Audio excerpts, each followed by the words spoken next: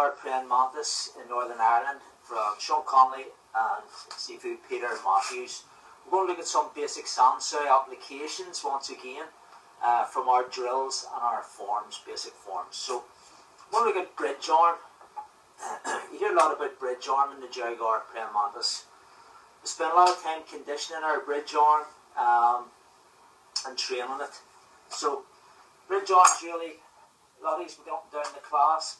Making your bridge, okay, and then crossing it, maybe going under it, going around it, the fancy.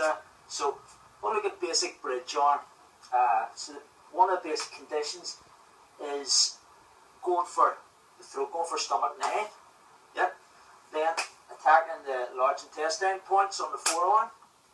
And then this gouge blow would be to the nose or the collarbone, break the collarbone. And some people even just use it on the deltoid, again on the large intestine points to take out the arm. So 1, 2, 3. So you're using for beginners out there, always keep your thumb in. This is very common. I always remember when I started Jaguar Praying Mantis, I used to keep the thumb out. If you get caught on the thumb, you're going to rip the thumb right out of the joint. Okay? And keep your hand away from your face.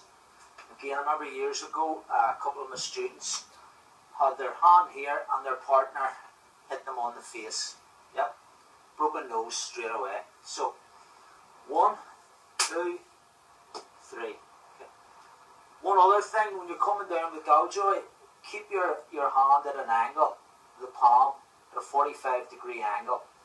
If it's more natural for us to do this, but then you're going to damage the bone. You're going to have hairline fractures on the bone.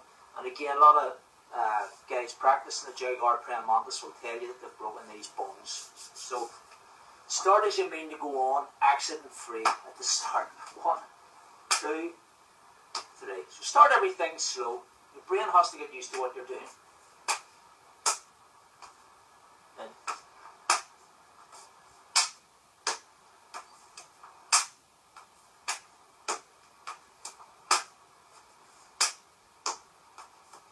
One other thing about going slow at the beginning, if we're going too fast with too much tension in the body, you go slow,